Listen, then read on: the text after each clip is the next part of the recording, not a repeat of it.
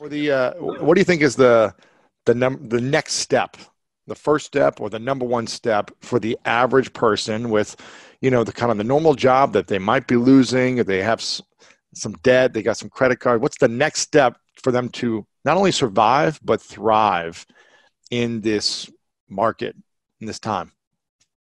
Well, I always say quit your job, but that's not. I don't have a job. I've only had one job. And I never wanted a job after that because I had to be hungry. Not to say, but we're all different. We're humans, we're different beings. If I show you this diagram here, it's why I created my cash flow board game. Mm-hmm.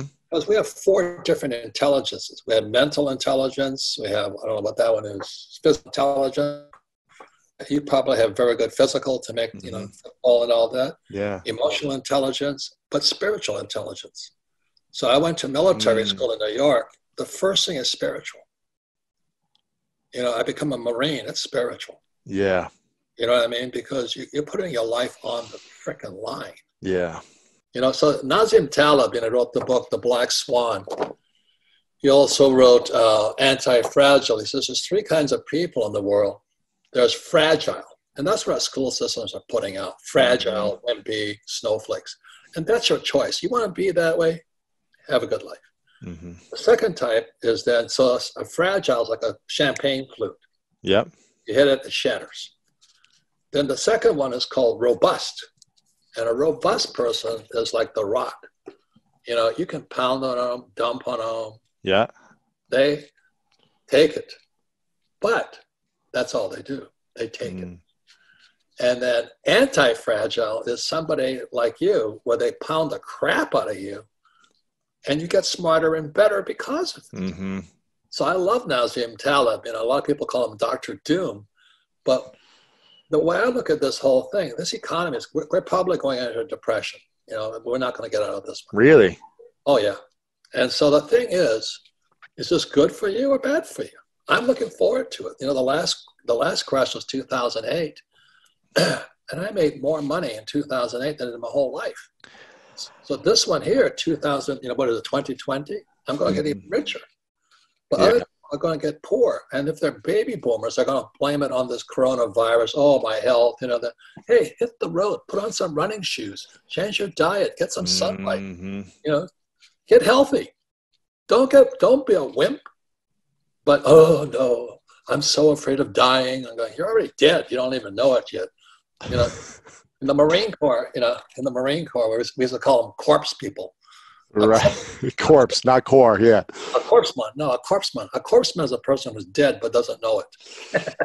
Wow. They're so afraid of dying, they're already dead.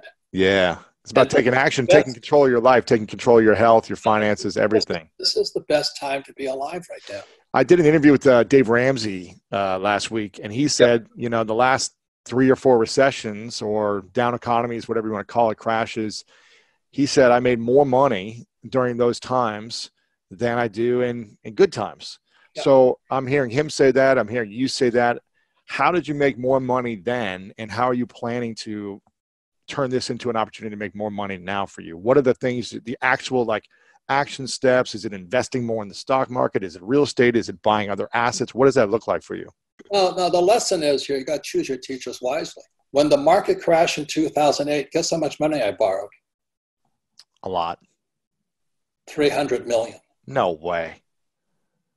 From private investors, the bank, or how does that work? Because interest rates were dropping and real estate prices were going to the toilet. And when I walk into my banker, this is what Rich Dad Poor Dad about. Rich Dad Poor Dad is about a financial statement. Mm-hmm. Income statement, balance sheet, statement of cash flow. It's a book on accounting. People don't even know it's a book on accounting. So I walked into my bank with my partner and had all this property that was floating to the surface. And I say, I'll take them off your hands. I just give me the money to buy the property. Wow. That's cojones. $300 million. Give me the money and I'll buy your properties for you. That's crazy. So it depends. And this is my whole thing. I'm now $700 million, almost $1 billion in debt. Really? You know why?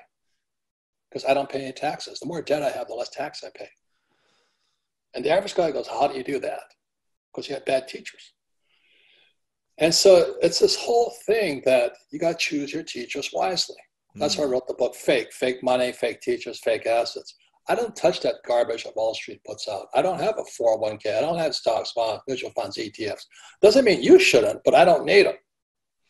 Okay? Right. And the other part is, look, for you young guys, the best teachers are not in colleges. The best teachers are on YouTube. The best teachers are on YouTube. Wake up. You know, this guy, George Gammon, he's fantastic. Patrick Bet-David, fantastic. You know, he's great. Jim Rickards. The fake teachers are in colleges. They're telling you to get a job. Right. The corporate ladder. You know, Patrick Bet-David said it the best, and I love that guy. He says there's two kinds of leaders, wartime and peacetime. And a peacetime leader is a guy like my poor dad. He goes through all the right schools. He has all the pedigrees, the credentials. He does all the right things. He climbs the corporate or the government ladder and all that. Or a wartime leader goes to war. So Steve Jobs is a wartime leader. I'm a wartime leader. Difference is I went to war. I went to war twice on the front lines. Yeah. And I changed. What happened? So I joined the Marine Corps. I go to flight school in Pensacola. I learned to fly. I go to Camp Pendleton. I strap on my weapons. I go to advanced weapons in Camp Pendleton. I go to Okinawa, and then they send me into Vietnam. And I came out of Vietnam about 4 months later, back to restage in Okinawa. And I thought everybody had changed. I looked at the fellow Marines, and I thought they were. And it wasn't that they were. I had been to war. You got tougher. You got stronger. It's different. When somebody's trying to kill you, every single mission, I went down 3 times. No way. Yeah. And I came back stronger and tougher. So I come back to Okinawa. I got like a week off, and they're going to ship me back into Vietnam again. I said, what happened to these guys? And it wasn't that they changed, I changed. So what happens to entrepreneurs who go out and they get their ass handed to them and they survive? If you survive, you see the world differently. And so that's what happened to you when you get injured and all this. Yeah. You see a different world. Whereas some peacetime who's climbing the corporate ladder right now, they just lost their job. They're sucking their thumb. You know, this is the worst time for them. Yet for a wartime leader, they're excited. They're excited about it. Yeah. It's the best of times. Yeah. If you're an entrepreneur right now, the world's open to you. If you're an employee, your world's dead to you. What advice? Yeah. An entrepreneur can create their own success. Yeah. What advice? Oh, sorry. Go ahead. It's a job. They're a peacetime warrior. Remember, watch Patrick Bet-David, you know. He's great. Wartime leader, peacetime leader. Which one are you? You know, I mean, no, that's what it comes down to. Yeah, that's true. So this is the best of times for the wartime guys. Horrible time for peacetime. Right. And for the people that are the wartime people, what is the best advice you would give them now for the next year or 2 years to capitalize on? How do they make more money? How do they make their millions during this time? What would you suggest? You can't make money now. You should hang it up. I tell all you frickin' millennials, man. You got, I don't know where it is. I got this iPhone. If you can't make money with that, hang it up. You know, like we used to say, hang up the jockstrap. You're not going to make the team. You can't make money with an iPhone through social media, through marketing. You have the world at your fingertips, and you can't make money. The problem is between this ear and this ear. It's not out here. It's in here. That's why you've got to choose your teachers wisely. Yeah. You know, so let me just say it again. The best teachers are on YouTube. So is the best porno. Make up your mind what you want to listen to. You know what I mean? We have a choice. So I'm just being real to you. I hear you, man. No, I hear you. What's the best investment people can make then to capitalize on this opportunity? Is the investment in education? Left ear. Look, if you're poor right now, it was called look in the mirror. That's what my dad always said to me. Says, if you're looking in the mirror right now and you see a loser, that's what you are. You can't make money in this economy. You better change your thinking. Hindsight is 20/20, as they say. Yes. If you're looking at, you don't have any money, you don't have a job, your boyfriend or girlfriend has left you, and then they go, so, well, how did I get here? How did I get here? There was a great book called, Gulag Archipelago by Solzhenitsyn. So he gets thrown in a concentration camp or a gulag in Siberia. And he says, how did I get here?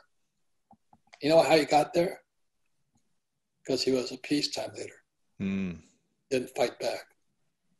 So people are being sold to go to school, get a job, pay taxes, save money, get out of debt, buy a house. The house is an asset, and invest for the long term in a well-defined portfolio of stocks, bonds, mutual funds, and ETFs.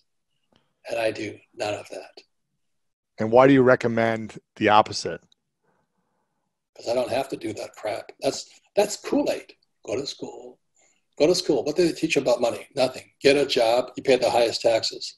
Pay your taxes. I don't pay taxes. Get out of debt. Well, money is debt after 1971 if you know your history of money. Your house is not an asset. Your house is a liability. And why would I invest for the long term in the stock market when I can make my own assets? I don't need the stock market. I'm not saying you shouldn't. But I create my own assets. I create my own cash flow. Every day I can. You mean through your business, through your creativity. I'm an entrepreneur. Yeah. Most people are employees. They're looking for jobs. I'm just looking for. So like right now. Should entrepreneurs invest in the stock market? Do you think if you're an entrepreneur, you should invest in? Look, find a stupid teacher who's going to tell you what to do. I'm asking your opinion. I'm curious as a teacher. I don't give advice. I wouldn't follow Warren Buffett either. You know why? Because he invests the money. Why would I let him invest my money? I want the fun. So what's the investment you make the most in? Look, please hear what I'm saying. Yes. I made a fortune in 2008. 2020, I'm making more money. I'm paying less taxes. It doesn't mean I don't have problems, but I'm prepared for this. My biggest problem right now is because everybody's taking a vacation. I can't get enough product. I'm selling out. My cash flow game is sold out. It's selling out constantly all over the world. All over the world, I get royalties from my book sales. My book sales are going through the roof right now. So I'm making more money. Information, yeah. There's two kinds of discipline. There's internal or self-discipline, and then there's external discipline. So right now, if the world's kicking your butt, that's external discipline. And if you're self-disciplined, the world's kissing your butt right now. It's up to you. So that's why I love the Marine Corps. That's why I love going to military school and not a university. Because I got my ass kicked every single frickin' day. The first word I had to learn at the academy, mission. Mission is spiritual. What's your mission? And my mission has always been to serve people. Most people, all they give a fuck is making money and screwing people. That's called the Federal Reserve Bank, Wall Street, and all that. I want nothing to do with them. So I just don't play their game. But you have to get smarter not to play their game. So that's why YouTube has the best teachers. This guy, George Gammon, man, he's a great teacher. Patrick Beck-David, fantastic teacher. This Cardone, fantastic teachers. So choose your teachers wisely. That's all. That's what I say, because I have to choose between my rich dad and my poor dad. My poor dad, PhD, poor, helpless, and desperate. And that's what he wanted me to do when I came back from Vietnam, was get my master's degree, get my PhD, and fly for the airlines. If I had done that, my friends who flew for United, they're broke. You know why they're broke? Because Wall Street stole their pensions. It's called an ESOP, employee stock option plan.